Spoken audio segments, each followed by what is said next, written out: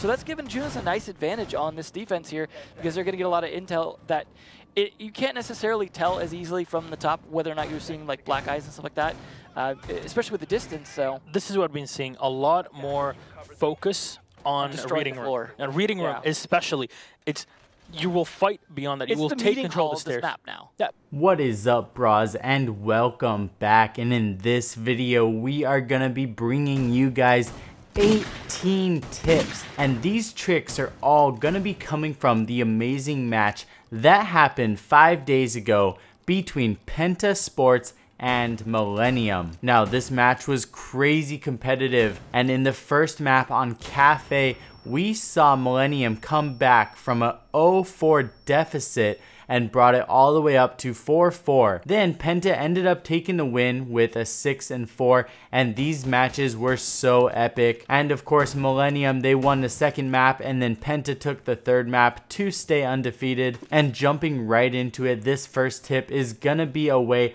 that you can hold an angle all the way from reading room and watch the drop from the skylight. Now, from these sneaky lines of sight, you will be able to even get smokes and nitro cells, impact grenades, whatever you may want to throw up here, you can do. One other tip that you could also add in, you could drop some barbed wire over the holes, make it even more hidden.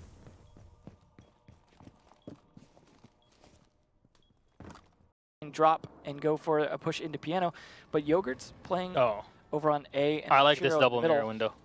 Yeah, you can see the I have to highlight a mirror window literally every single round. It really is a disease. No Twitch or anything as well to be able to open that, because that could be really nice crossfire. If you could open both of those.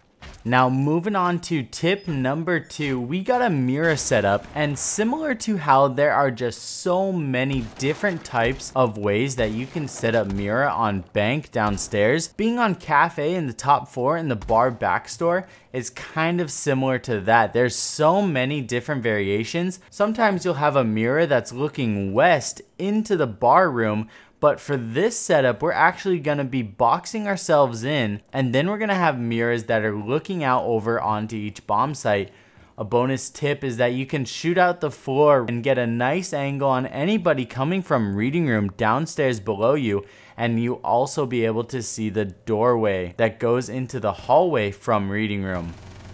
Besides that, you're gonna have the regular rotations to the left of the freezer and to the one that's facing east. One thing to keep in mind is that if they are able to get a Twitch drone in there, they would be able to have a line of sight that goes pretty much all the way across the top 4, so be careful of that. For alive, and he's not going to be able to escape but that. do they spot the second player? That's going to be up to Jonas here to find him, and he will get the second one, though, from the hatch. They'll get, they'll down him, but they won't be able to take him out, so that's definitely going to be a pickup there. You see the Monty coming in, can't get the hit. There's not a second impact to throw in, and Pengu will be able to get a res up on Jonas. Alright, so taking that previous Mira setup and using that murder hole that we made in the bar backstore and combining that with this murder hole that's to the left of the A bomb inside of the cocktail lounge is so deadly for any attackers that decide to come through the reading room. So from this angle right here, you can see that I am able to ping and shoot all the way to red carpet, all while the attacker, whoever is getting shot at, has a very difficult time seeing this angle. You guys saw they tried to escape through the doorway, but it was too little too late.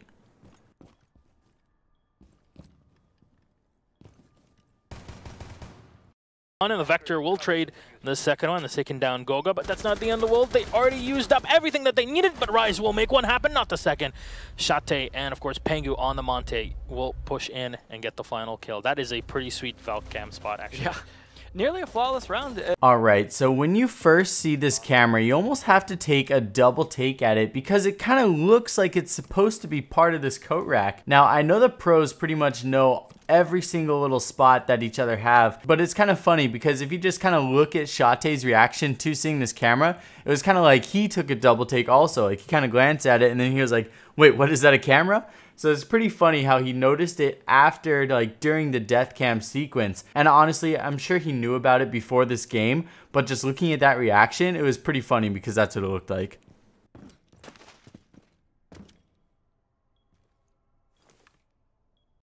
Oh yeah, this was the turning point, because there's almost never a turning point. Is always going the way of our mixed CU team.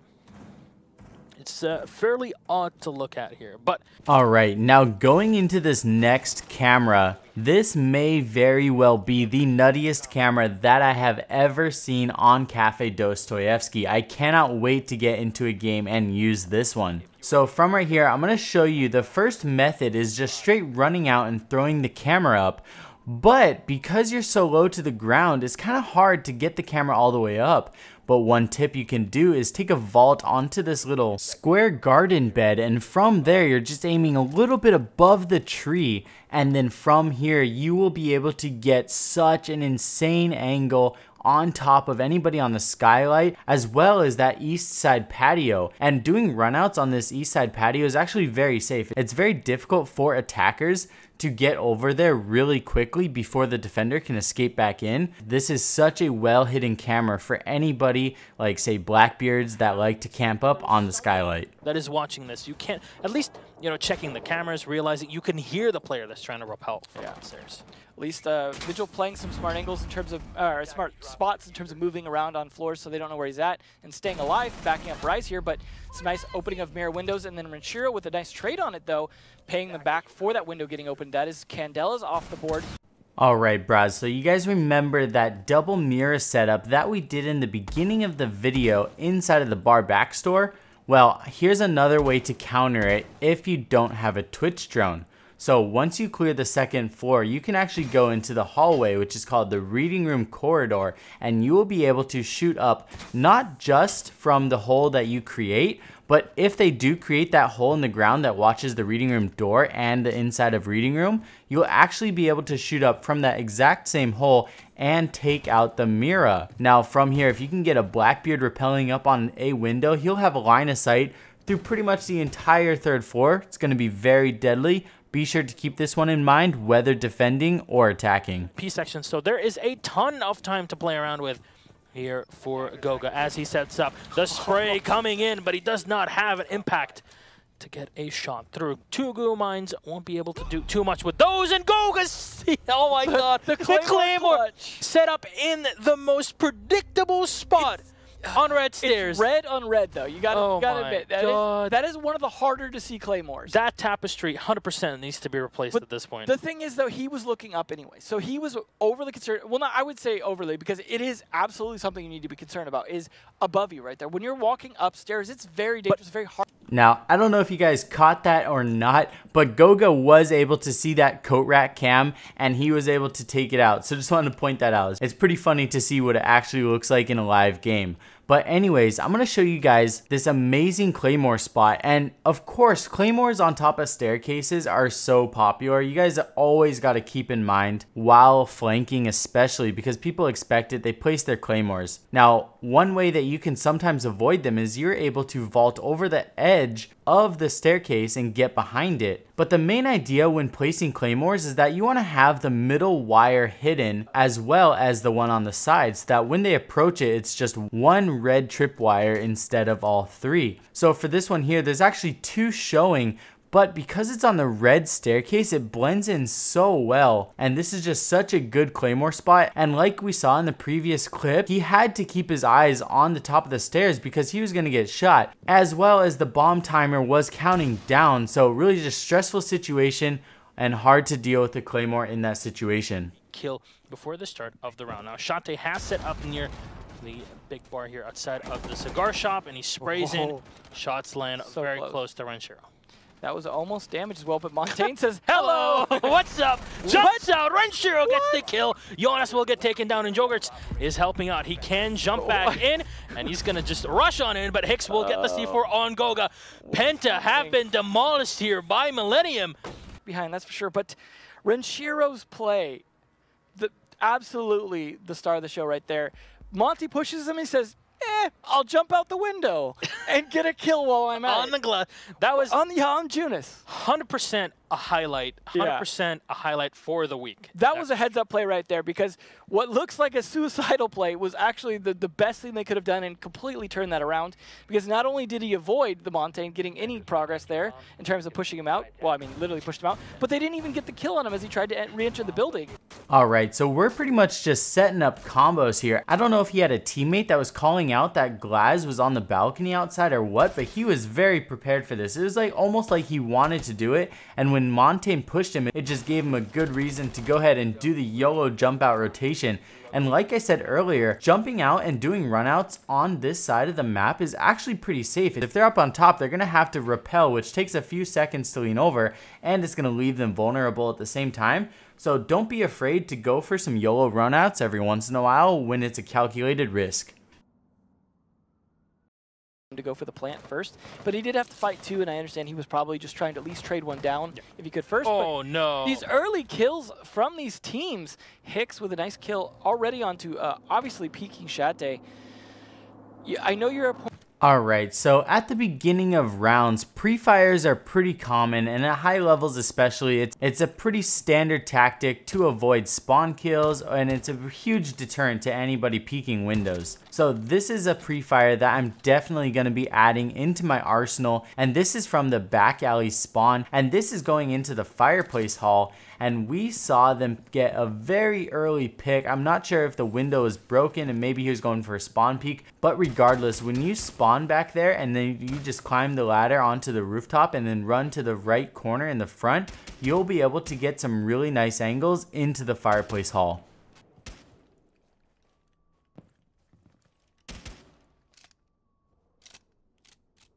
Has to happen. There's not many spots here for Millennium to push through. Fabian will get one. Goga getting low on HP as he'll get shot just a bit through the hatch in the bathroom. And a shot from Shate to clean up Yogurts. He still has the Echo Drone to play with here.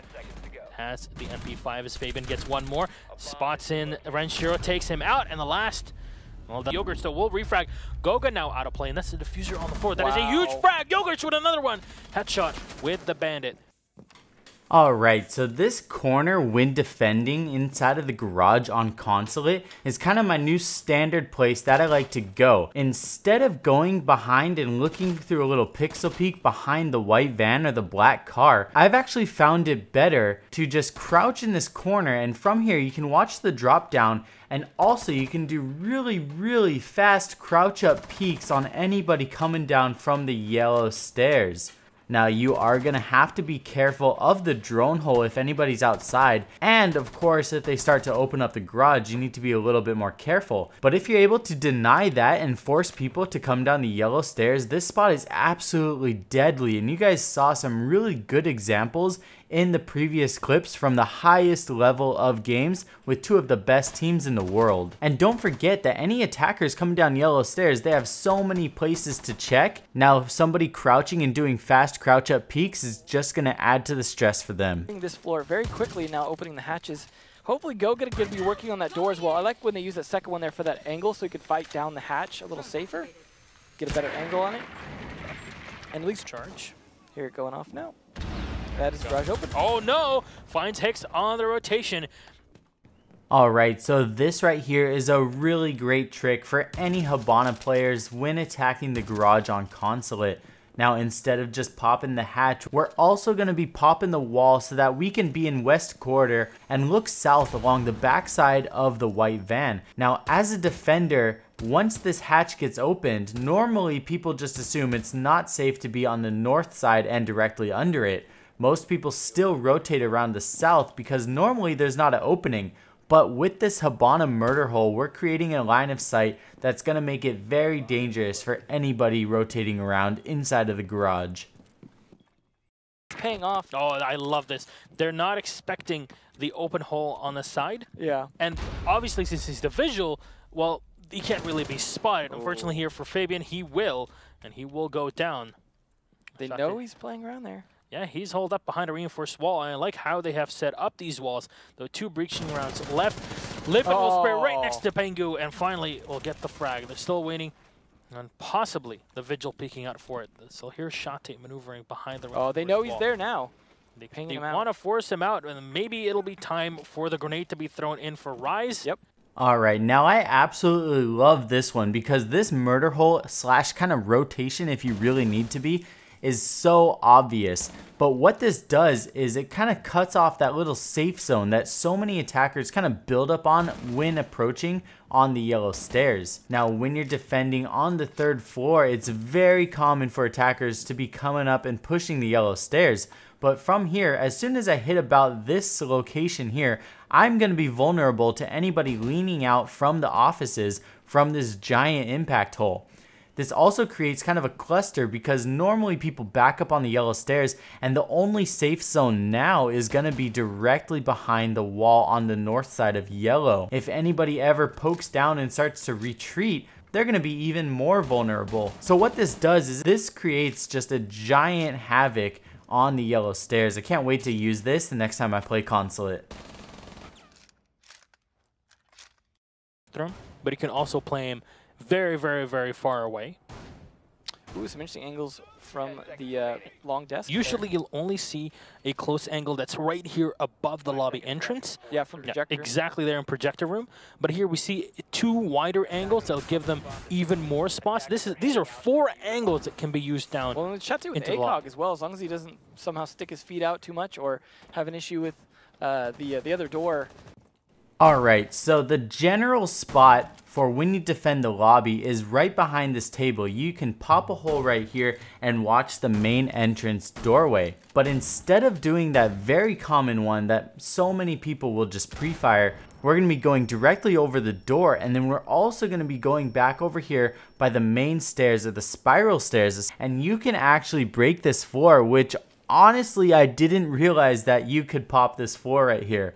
So made me feel kind of dumb, but that just shows how cool Siege is and why so many people keep coming back to it. Is that I've been playing this game since literally day 1 that it launched, and there's still brand new things that even me and so many people, even pros, are learning. And anybody approaching this angle, look, now there's like 5-6 different murder holes that all lead to the main door. And one tip is you can actually use a castle and kind of block the windows in the back, keep you a little bit extra safe.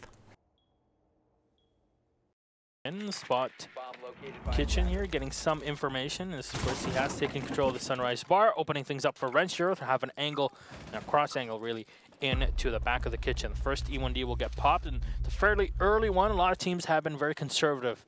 Alright, so similar to that last tip on Consulate, from the theater on Coastline, we're going to be watching the main entrance that enters the lobby. And what's really cool about certain angles from here is that you can create those types of lines of sights where you will be able to see their feet before they're able to see you, just based on the angle and what is blocking. So you'll be able to see right here that you can see the bullet holes in the floor right here, and when I stand up, I can't see the murder hole that I was able to shoot through. I can't even see it when I crouch. I can only see it when I lie down. So any attackers approaching this angle, they're not going to have to just look up to watch the angles, but also all around them. Going to be very dangerous. Example, since they are much more keen on bringing a blitz, that they will challenge the main door to push into the bar, but definitely not the case here in Europe, as it's going to be a lot more laid back. Take your time, take control of the top side, maybe try to push.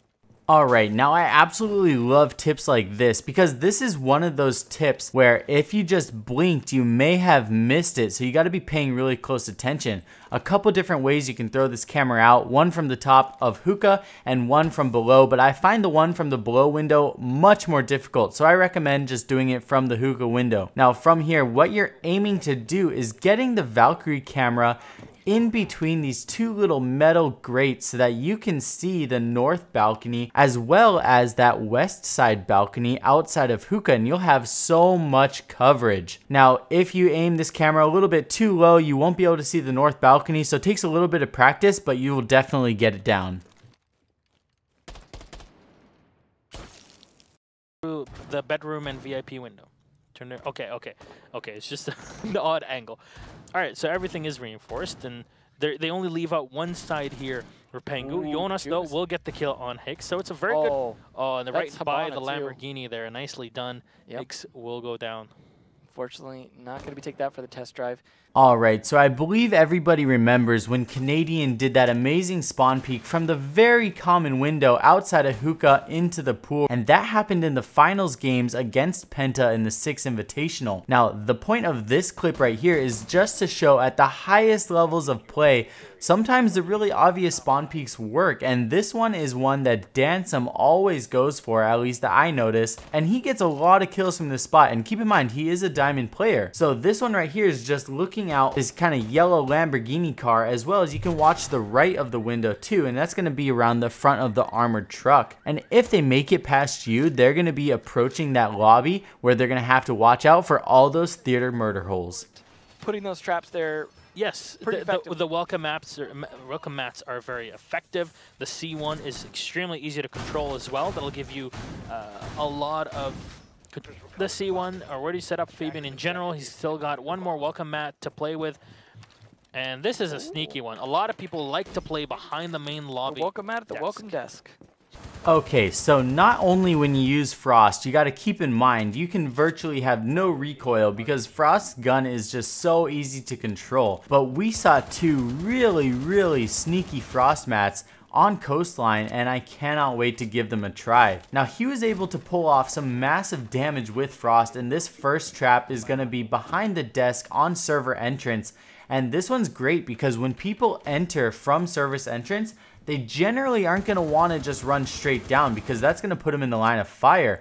A lot of times anybody that enters this is going to instantly vault over the desk, and most of the time you will have a rotate hole right there. So you're kind of anticipating where they're going to be moving, and they're going to be trying to be like all parkour, hardcore, and you're going to have a trap waiting and ready for them.